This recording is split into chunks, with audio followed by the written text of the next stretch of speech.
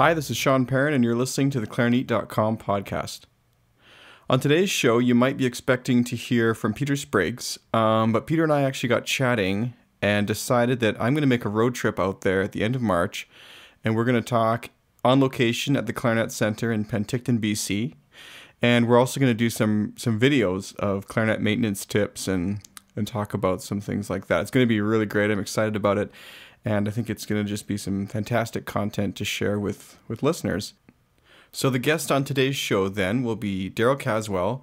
And Daryl is an interesting guest in several ways, not least because he's the first clarinet guest who's not solely a clarinet player. As he says himself, he has a repair business, so he mentioned that he thought he was maybe one of the worst clarinet players in the world, but he can still do it. He also is the first guest that I've interviewed in person on location. It just so happens that he lives in Calgary. In addition to his repair business, he is the principal horn player for the Red Deer Symphony. He's also played with the Calgary Philharmonic Orchestra. He has, of course, the Landwell reed knife company, which he helped co-found and is the owner of. And that came to be through his work as an engineer, which he also is an engineering instructor at the University of Calgary.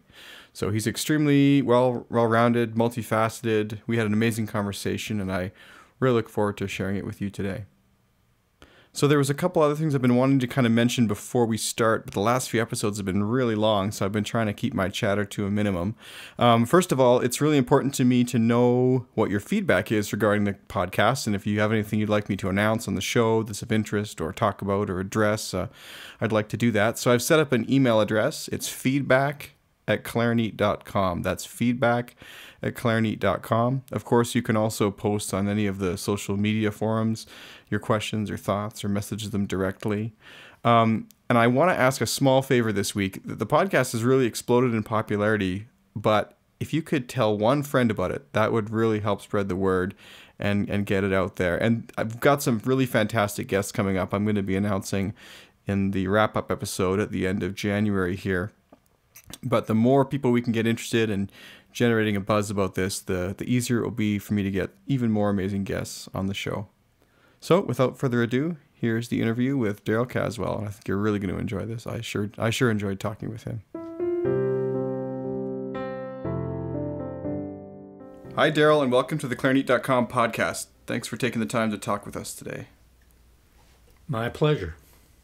So you've had an incredibly diverse career and very successful. You currently play professional horn at the Red Deer Symphony, and you're a senior instructor at the University of Calgary in engineering. Before we delve into the knives, would you mind sharing how you got a start in your career?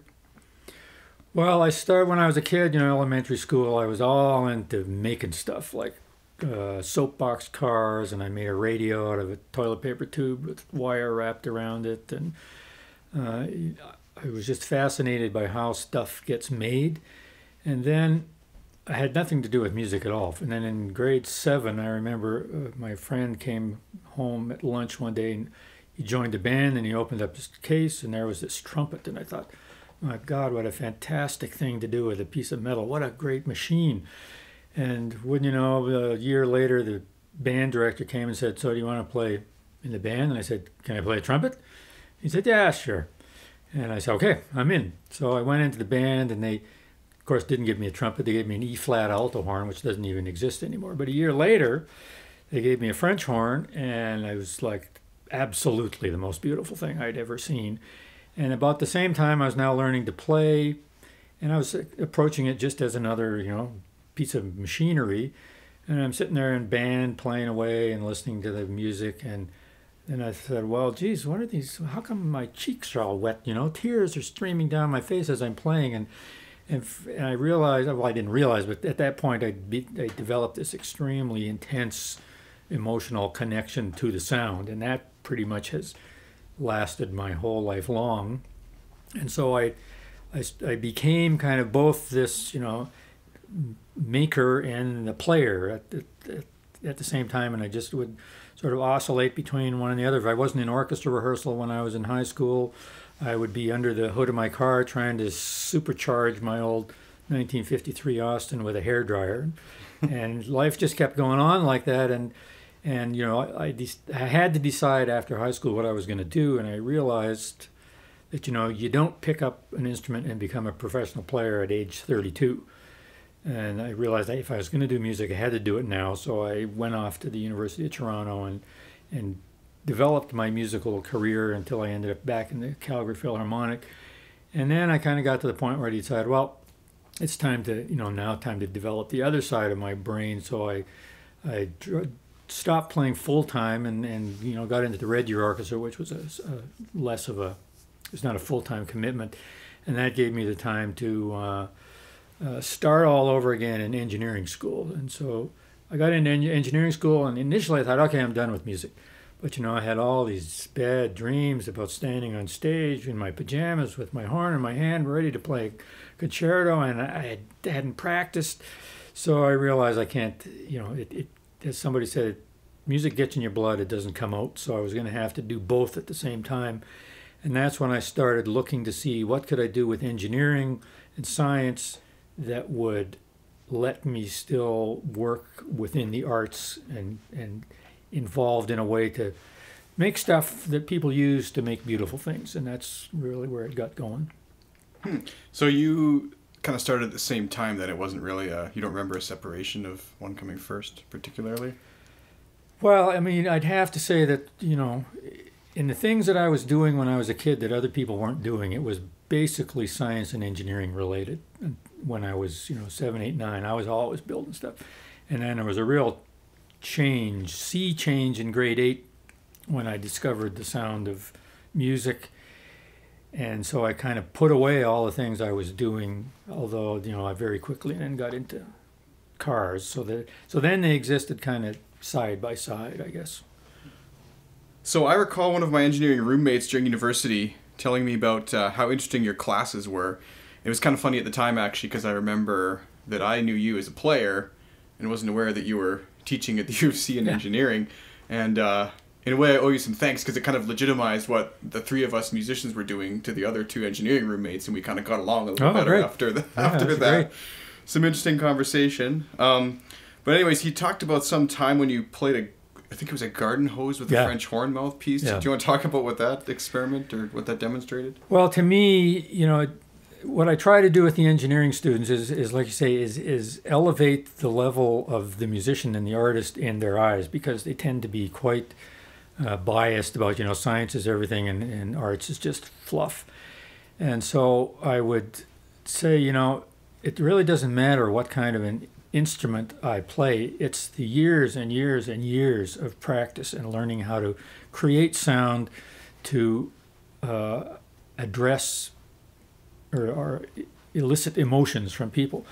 And to make that point, I'd say, I play French horn professionally, but, I'm not going to play my horn for you, because you'll just think, oh, well, that's a $25,000 instrument. Of course, it sounds good. I said, I'm going to show you how much is intellectual and how much is inside the player. So I just pick up and I play a garden hose. I play Brahms' First Symphony.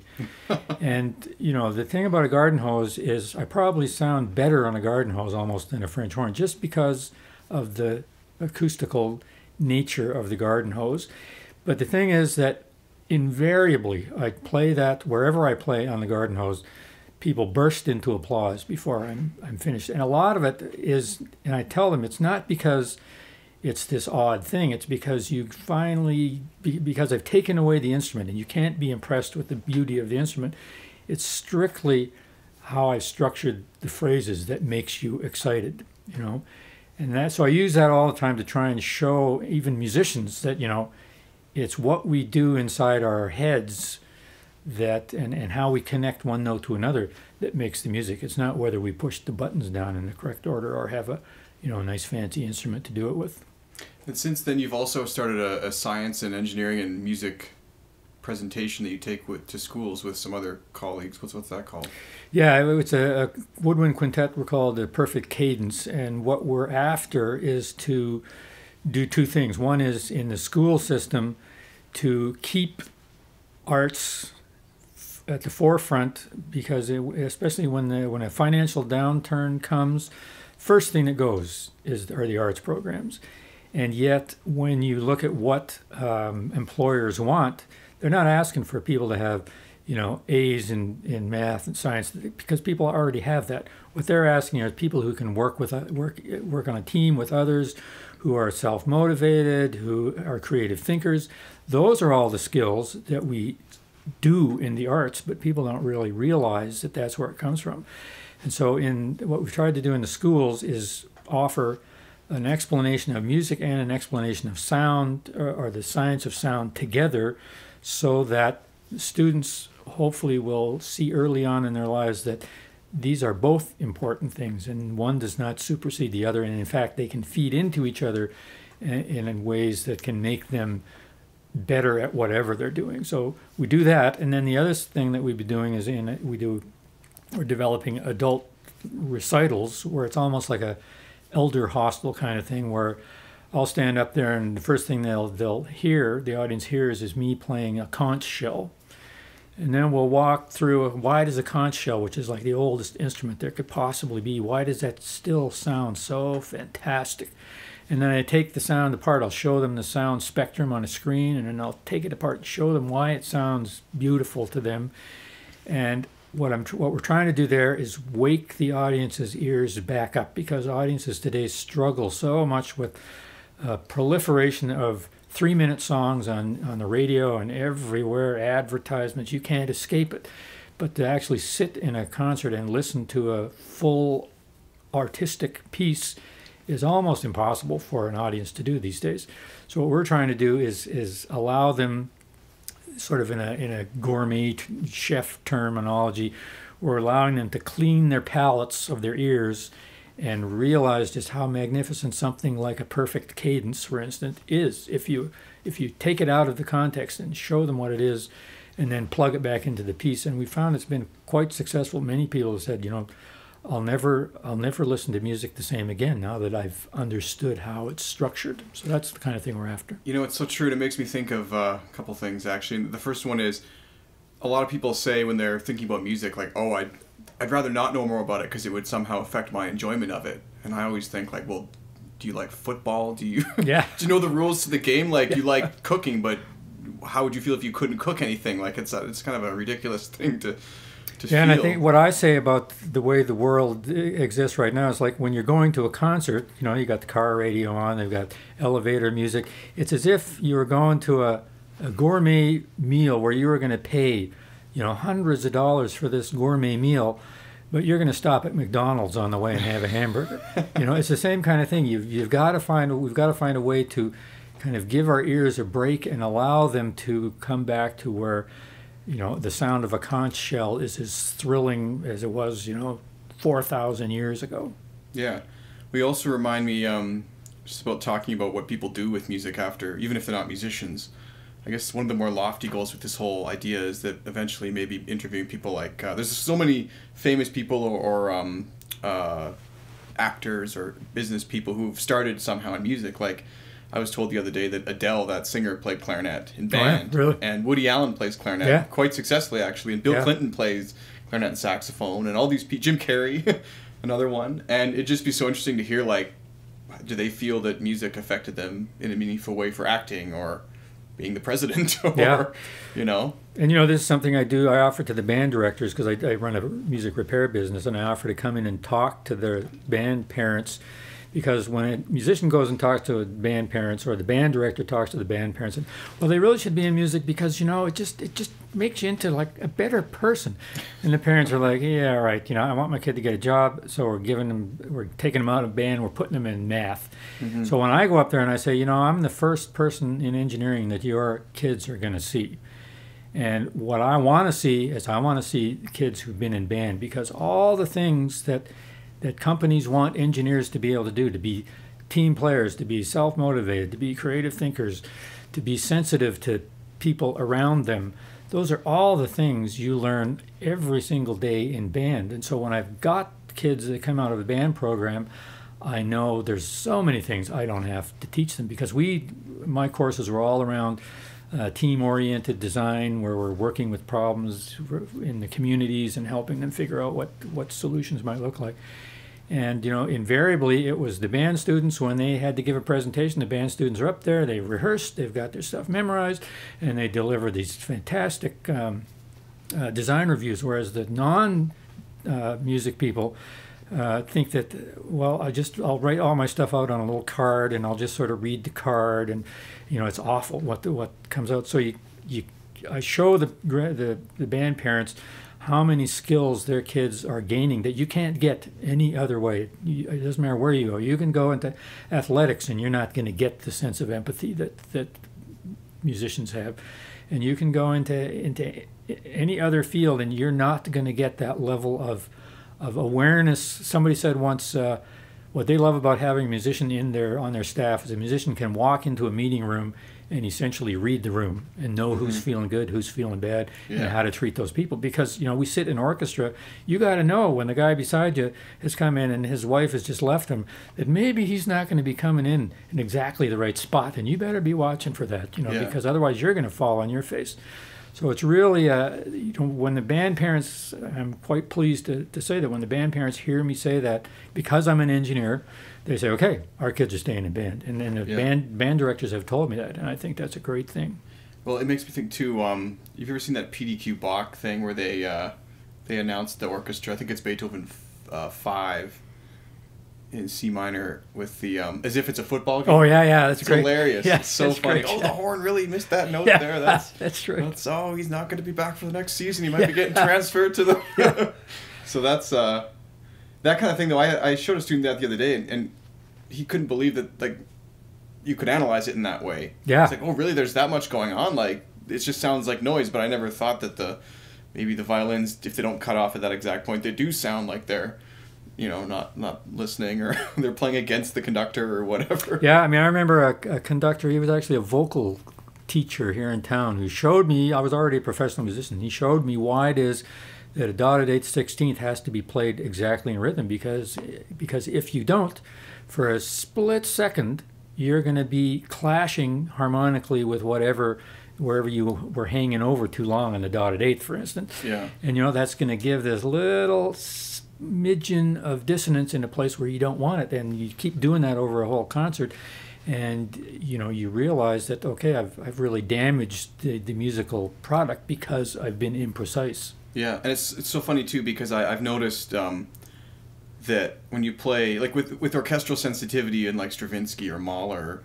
they were very, very clear about exactly the duration of the notes, and if they want a note to be tied over the measure to exactly a 16th, they'll mark that, right? Yeah.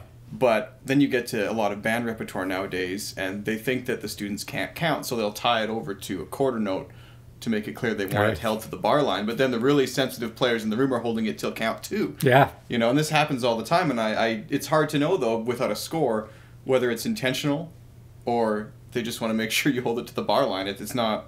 Yeah. It's not clear at all. So. And I'll find, what I do with my music students when I was teaching horn is what they didn't understand was that a musical phrase is a narrative. Mm-hmm. So I would tell them, they play a phrase, and I'd tell them a story that I would just make up on the spot that would fit, their lives. Like if they played baseball, I'd say, okay, well, here's how the game is set up, and here's at this point in the phrase, the guy's got his bat, and then he makes the big strike, and he strikes out, so it's terrible, and here's how the music all fits into that. And it really opened their eyes to see that, wow, there's a lot more going on here, and they would sort of wake up to the fact that they have to tell the story, and where the phrase is, which is where the phrasing comes in, and the rhythm. If the rhythm's not right, then the story gets screwed up and all that kind of stuff. Yeah. Well, it's even funny how musical performance techniques kind of, even for me, a musician, I remember when I graduated university and I started, teaching clinics and stuff like that, I started thinking, well, wow, I wish I was playing more and this and that and blah, blah, blah. But instead of getting kind of down on the idea of teaching clinics, I sort of tried to look at them as a performance. I need to have a 60-minute version of this. I need to have a 90-minute version of this. Mm-hmm. Someone could have me in for 3 hours. How am I going to expand on that theme? Or I often treat it like playing a concerto. It's I have these things I have to get through and these phrases and structure, and it's totally memorized, and I can get through it in however long I need. Yeah, and I think that's really important. In fact, I did the same thing when I first got out of university, and I was doing teaching in Toronto, same kind of thing.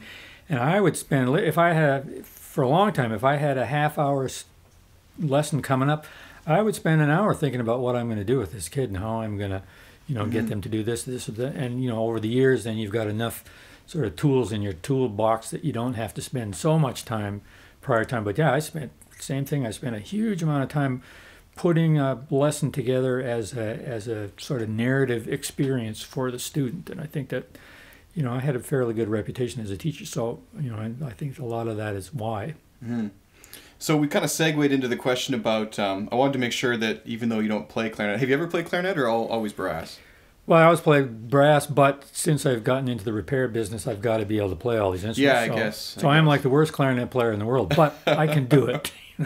Well, yeah, I wanted to make sure we got some musical advice from you, but I think that's some great stuff we just talked about there. So I'm sure many of our listeners may be wondering how it is that a French horn player came to invent a reed knife. What's the story behind your company, Landwell Knives? Well, as I was saying, I got into engineering and I realized that I could not just erase the musical side of my being. So I started to look for things that would allow me to do both. And in third year, I realized that a couple of years down the road, I was going to be able to take an independent course where I could do whatever I wanted. And so I started fishing around thinking, okay, well, I'm going to do something that combines my musical knowledge that I've spent all these years and years acquiring with my engineering knowledge, which I've only really spent 2 or 3 years so far acquiring. And I just started fishing around, and yes, I could have just started doing something with French horn, but my philosophy in my entire life has been you should never do what it is that is in front of you. If you're good at playing French horn, and you want to do something unique, don't try and do it on French horn, because your thinking is going to be too blinkered by all of your past experience. So I wanted to find something that was not horn related that I would be able to come to with fresh, open mind on both the music side and the science side.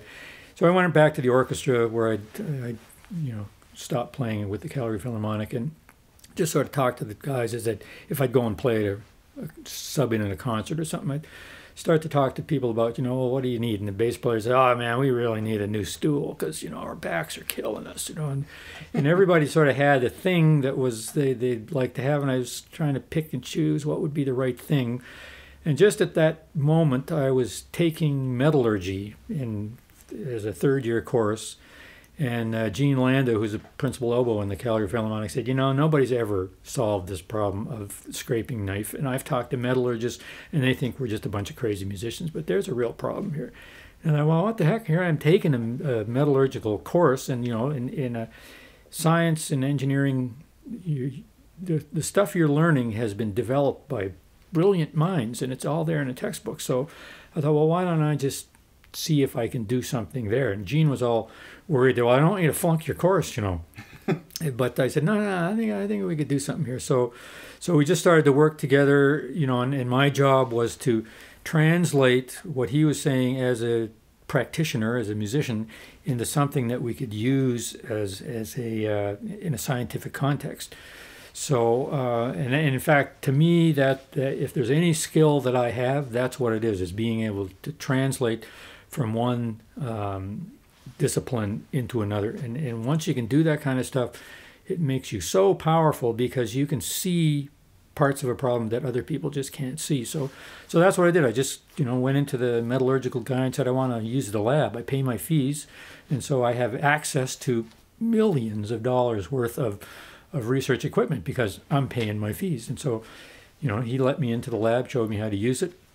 And of course, he said, when I said this is what I want to do, to work on knives for oboe players, he said, well, of course, that's a stupid thing to do because, these are just musicians. They don't know what they're talking about. And I said, yeah, but, I'm going to look anyway. And what came out of that was after a year of working in the laboratory, working with electron microscopes and all this kind of stuff, and I got a sense of, okay, I know what the problem is. I know what we're looking for. There's a certain kind of microscopic structure that would do what I wanted, what we needed this to do. And one day I'm working on the microscope and I see this structure right in front of me in the microscope, and I go running down to the technicians who were doing the making the samples for him. And I said, "What did you do with this sample?" And the guy said, "I don't want to tell you." And I said, no, you have to tell me. He says, I screwed it all up, you know. And I said, I don't care. You just tell me what you did. So he told me what he did, and I went back and reworked the theory according to the mistake that he'd made, and came up with this theory for making abrasion-resistant, super fine, super hard edges that to this day, I'm the only person who knows how to do that. And it's technology that doesn't exist anywhere else, and I'm certainly not about to tell anybody until So that'd be a bad question for me to ask next. Yeah. Well, I could tell you, but then I'd have to kill you. Yeah, exactly. Okay, so you have a proprietary. Is it an edge then that's proprietary, or the whole material? It's basically the material selection, the heat treatment, and the manufacturing process are all essentially a trade secret. I mean, I never did a patent because, for those clarinet players who want to patent stuff, all that has to happen, it costs you $25,000 just to protect yourself in Canada.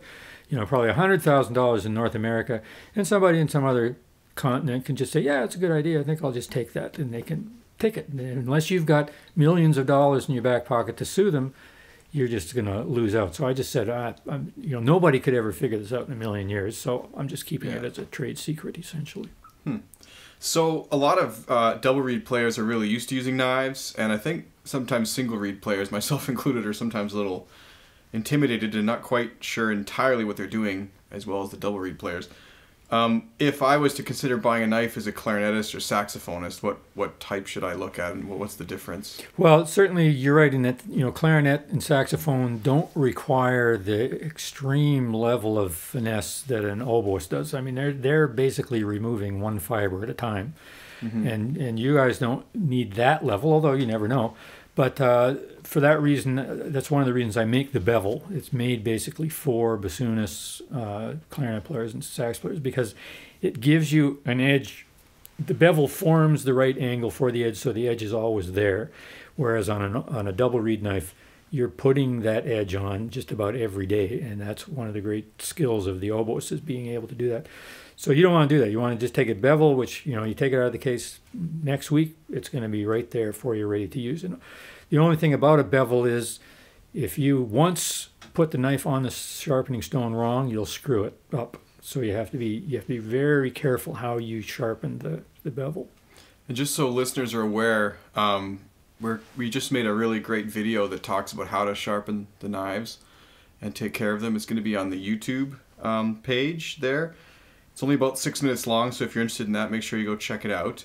And you're so passionate about that issue of knife care, you actually wrote a book on the subject, and I checked it out a little bit. It's pretty, looks quite a bit beyond me.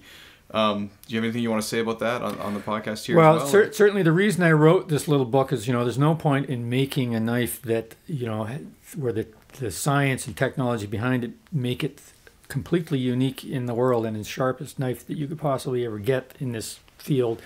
There's no point in doing that if nobody knows how to sharpen. And I'd seen so many problems when people would buy a knife and then they'd send knives back for me to regrind. And I'd see these horrendous knives coming back to me, and I realized that these people have not got a clue how to actually look after or sharpen a knife. So again, I took the same basic approach. I said, okay, here's what the musicians need, here's what their approach is, and then I'm going to find something in between that makes sense from an engineering standpoint, because they were doing, as I show in the video, doing all kinds of crazy stuff where they didn't have control over any aspect of the knife, so they would ruin the knife in a matter of moments, thinking that they were doing the right thing, just like their teacher told them, hold it like this, cross your legs like that, hold your face like this, and now rub really fast, and whatever they were doing. It was all these mythical things that had been passed down from teacher to student and reinterpreted, and they become some sort of mantra that has, after a while, no bearing in reality. And so I just wanted to say, well, let's take the sharpening, the act of sharpening, and turn it into a very solid, well-founded, scientific, practical process, and that's what the book was for. So you've been very generous with the giveaway on the podcast for this episode, and one person is going to be lucky enough to win one of your knives. Which model is it that is going to be included, and what can you tell us about it? It's a right-handed bevel, and you know the oboe knives come in 3 different kinds of performance levels. You could say hard, medium, soft, which is about only the best way we could think of to describe it. So at a very fine level, there's 3 different behaviors of the edge. But on a bevel, since you're not at that level, it is sort of the middle of the road, which means that it's very easy to, it's very reliable. It gives you a really good uniform edge throughout the life of the knife. And as I said, the only thing you have to worry about with this bevel, whoever gets it, is whenever you sharpen it, you make sure that that bevel sits on the flat of the stone, and you never, ever, ever lift it. And you'll always be tempted. You'll think, if I just lift it up a little, it would sharpen that much quicker. As soon as you do that, you've screwed the knife. So never, ever, ever do that.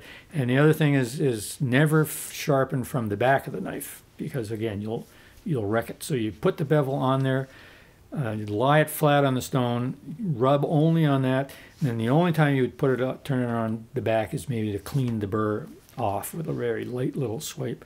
But the biggest problem people make with bevels is they try to hurry the process along and lift the knife, lift the bevel off the stone, which puts more pressure on the edge. And yes, you get a good edge once, and then the knife is wrecked. So, do you have any advice for the actual adjusting of the reeds themselves? Well, since I've very studiously avoided making reeds so I don't get caught up in the mythology of it all, I don't have anything specific to say, but I will say that my entire career, not doing a French horn project in engineering is a perfect example. If you go out into don't look at what clarinet players are doing to work on their reeds. First thing you want to do is go find somebody who does outrageous things with reeds, like oboe players. I mean, they make it from scratch all the time. And they think about it in such a much more refined way that if you sit down and learn about what they do, by the time you come back to looking at a clarinet reed, you're going to have a way better idea and a much broader, deeper, richer body of knowledge to draw from. Whereas if you just sort of say, well, let's see what other clarinet players do, right away you've blinkered yourself, and you're not going to be able to do any better than anybody else does. But if you stretch out and look elsewhere, just like my teacher in Chicago used to say, my horn teacher say, don't play horn music for God's sake, play trumpet music, play vocal music, play opera scores, play everything, because that's what's going to inform your playing. And I would say it's exactly the same thing about reed work.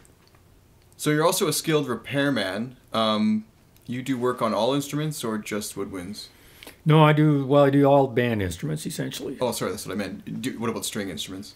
I've done tiny bits on string instruments, but it's not something I want to specialize in.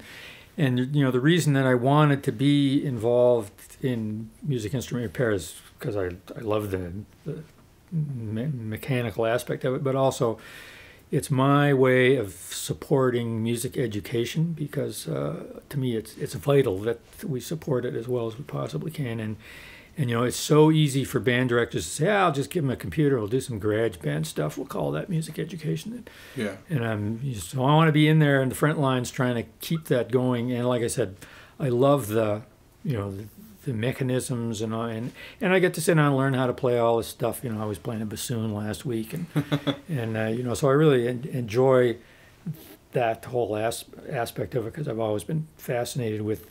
Well, every year I try and make a new musical instrument. My wife and I. You try and make your own instrument? Yeah. So I made steel bell plates for the CPO that. I was playing that. What was that again? It probably was Berlioz Symphony Fantastique. Oh, maybe, yeah. Was what it was. Interesting. So, you had some interesting philosophies we were talking about before we went on air here about instrument cases. Do you want to go into that a little bit? Yeah, I'm quite surprised at looking at instrument design, the instruments themselves, and the cases, about how little engineering knowledge goes into it with respect to how you prevent your instrument, saxophone in particular, let's say, how you protect it from damage, because a lot of the structures on a saxophone are basically dent machines. You know, they're supports for the basket over the larger keys, where anything that actually hits that basket, the rod that supports the basket is actually going to magnify the amount of load that you put on when you hit it, and it's going to be that much more susceptible to a dent rather than having nothing there. And the same for cases. I mean, there's my horn cases, and I've seen so many cases where the case itself is the cause of the dents, not the dropping of the instrument. Yeah. Because what you have to do when you drop an instrument, as I was saying before, when you can hold an instrument, one molecule, if it's a 100-pound instrument, let's say, you hold it one molecule off the ground and let it go. In that one tiny, tiny little space, it will accelerate to the point that it will a 100-pound instrument becomes a 200-pound instrument. Mm-hmm. And so now you've got twice as much weight acting on the instrument. And if you then have a magnifier on there, like a brace in the wrong place, it will just poke a dent into your instrument just easily. And if the case itself has, lots of foam and styrofoam, but it happens to have a little pointy area where they change from, one geometry to another, that point, even though it's styrofoam, can easily have enough rigidity to put a dent in your instrument. And so I think an area of design that I'd actually given a talk on this at a repair conference, somebody needs to really start doing some serious engineering work on real engineering or real case design that really does protect the instrument. And it's quite simple. I mean, an engineer with first year level statics statics course could do that, but nothing's been done. Well, it's funny because once you start looking at stuff too, I mean, last time I brought my bass clarinet over here, we talked about how the case was actually causing the constant alignment issues, and here I was thinking that it was me somehow putting it together wrong, or I don't remember dropping it, but all I did was carry it into the car and it's broken again. And this is the interesting thing about applying engineering or science principles, is that these forces are invisible to you, but once you start to understand how they're transmitted from one body to another, then you sort of almost start to be able to visualize how forces are traveling through your instrument, and it's a very handy kind of education to have. And any clarinet player could go and sit in on it, who's been through high school and had a little. You probably don't even need calculus. You could go and sit in on an engineering statics course, and you could learn so much about this very topic just in a first year class, and you'd be able to do it. You'd be able to keep up. You'd be able to understand it. It's really not that difficult. Well, it's interesting because you can't see this obviously listening, but there's a baritone sax that's sitting here. There's a horn. There's a bass clarinet. There's that conch shell. Yeah. We got all kinds of stuff. And when you look at the cases, actually, it seems that they're designed to be aesthetically pleasing when you open them to look at. Yeah. But as soon as you grab it by the handle, I mean, this baritone sax here is going to be sitting on that pipe, is it not? Yeah. Yeah. So that's you have a the huge entire problem. weight of that instrument sitting on that one little extremely delicate bendy point. And I know when people put saxophones together, they're real hung up on making sure that you don't bend the neck because kids grab it and crank it. And so you put that on first, but yet it happens when it's in the case anyways. You throw it in the case, and that's exactly right. And then of course, students, a lot of students are not big enough really to haul these very sax cases around. So they're kicking them around and haul them over. I got one student who hauls it over the curb. I put a set of skateboard wheels on, and a month later she had torn the whole thing out of the case. That's the kind of forces that we're going to put into the case. So yeah, there's a lot of work to be done that isn't being done on. Well, I was just going to say, actually, why don't they put those? When you get your luggage, they put more thought into your luggage than they do the instrument. Like, wouldn't it make sense to put one of those handles and the wheels on the case or something, so you're not lugging it around like that? Yeah, absolutely. I mean, I've ended up making those for students who were too small for playing the Barry sax, but they wanted to be Lisa Simpson. Yeah. So, well, even these very microphones we're recording with right now, I mean, when I looked at it in that light, I realized that the case the way it sets in there, it looks great when you're in the store and you want to buy it. But as soon as you actually pick up the case, the entire weight of the microphone is sitting on the edge of the mesh. Yeah. It's going to get dented. In clarinet cases, I mean, woodwind cases in particular, there's constant problems with in the band programs where kids will say, "Oh, I've got no place to put my music. I'll just stuff it into my case and just crunch it down there." And it's so easy to mess those keys up. Yeah. And that's a big problem. And again, when you tell students to set down the clarinet, you always have them put it on the stand or set it down in a way that doesn't bend the keys. But then they slap it in the case and turn it upside down to carry on the bus, and the keys are all resting on themselves anyways. So. And it's that kind of stuff where, like I said, it's invisible until you start to learn just a very little about how bodies get loaded, and all of a sudden you start to be able to see, oh, that's a really bad way to have that in this case. Exactly. There's another brand actually called Rossi clarinets, and they've thought about this. When you buy them, they come with a tenon cap that then sits in the case. Yeah. And then that helps prevent this. But those are extremely expensive and very, very nice, and you can't expect that level of maybe care with a. Well, I ended up, with my horn case, I mean, I just tore everything out and put it back in so it made sense. Yeah, and I've actually seen people, I think Tom Pawlowski was on last week, he sometimes posts pictures on Facebook, and I noticed once it looked like he was using one of those professional camera cases where you just pull out the foam, or a gun case or something. Oh, yeah. Where you just do the foam pullouts, and then you can make it exactly what you want. Yeah. And it's way more insulated, so. So we kind of diverted there a little bit, but is there anything else you wanted to add before we wrap up, or? No, I think my what I try and encourage all musicians to do now that I've been a musician and an engineer, and I see people in orchestras who, or either coming out of music school who don't get into orchestras, or getting into orchestras and then 6 years down the road saying, this isn't really what I thought it was going to be, and both kinds of people say, I guess I have nothing to offer to the world because I can only play clarinet. But if you go and you look, just go and open up the newspaper and read what companies want, and you'll see stuff in there where they'll say, we need somebody who's, who's self-motivated.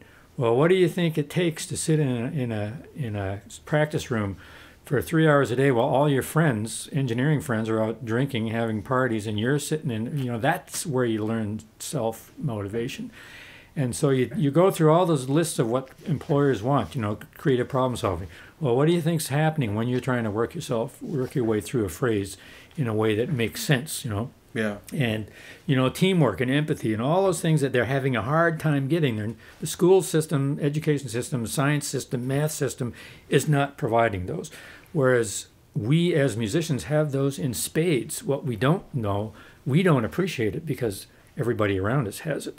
Mm-hmm. And so when you're moving out, or you don't get the job you wanted, or you decide you're going to move on, my best advice is translate every one of those things that an employer is looking into what it would mean musically, and you'll find out you got it in spades. But yeah, I could take every success I ever had in life, whether it's music or engineering, and I can point directly back to band class is where I learned to do this. Yeah. And so that's why I do the repair stuff and talk to the band parents, because we have to get them past the idea of, oh, well, you play music, you're just a better person, and get down to real specifics of these are the things that are required for the employee, for the workforce of the future, and the only place you're learning them is band. You're not learning them in any other class, and that's a really valuable thing for parents to know, because it's so easy for them to say, it's not worth it. Let's get a computer. Let's do it. It must be that if our kids have lots of computers, they're going to be more employable, and that's not true because everybody has computers.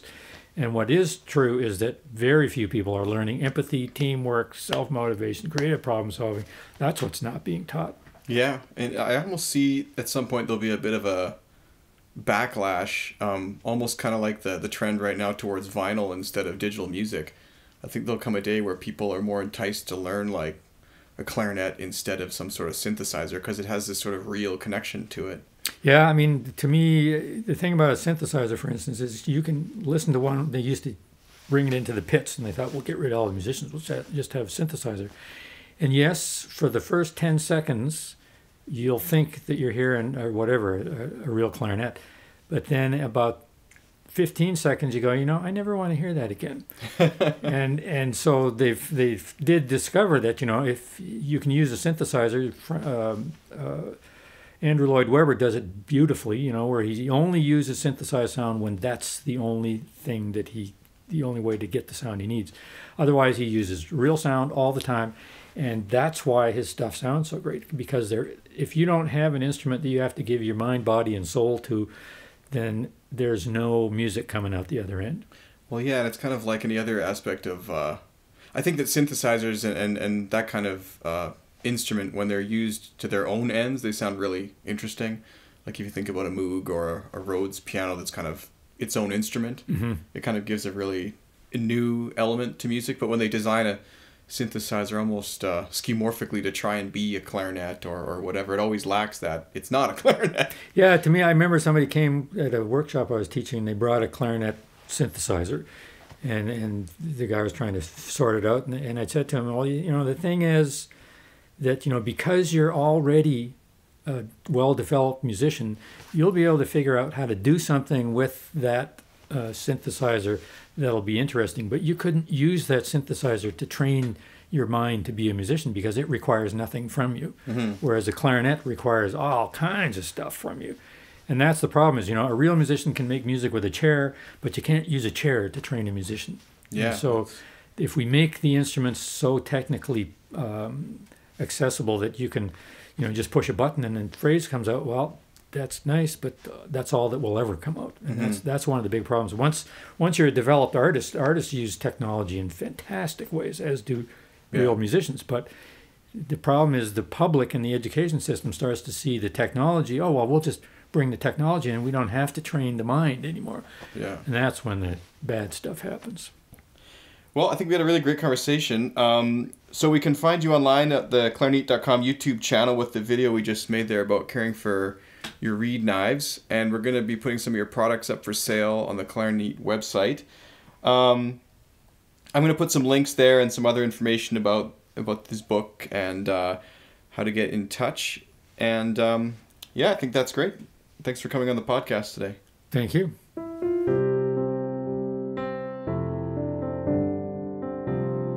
To be eligible to win product mentioned on the Clarineat.com podcast, you can follow us on 5 forms of social media: Facebook, Twitter, Instagram, SoundCloud, and YouTube. The winners will be pooled from these 5 sources. If you find that you're enjoying the podcast, you can support it in 5 ways. You can follow and interact on social media sites including Facebook, Twitter, Instagram, and YouTube. You can follow the podcast itself and post positive reviews on the podcast medium of your choice, including SoundCloud, iTunes, or Stitcher. You can also watch it on YouTube. You can discuss and share content on your own blog or social media site with your friends, colleagues, students, and family. You can complete our listener survey at clarineat.com/podcast, or you can support the podcast directly by making a donation or purchasing your neat and new clarinet products from the clarineat.com online store at clarineat.com/store. Thanks for listening, and I'll see you next time.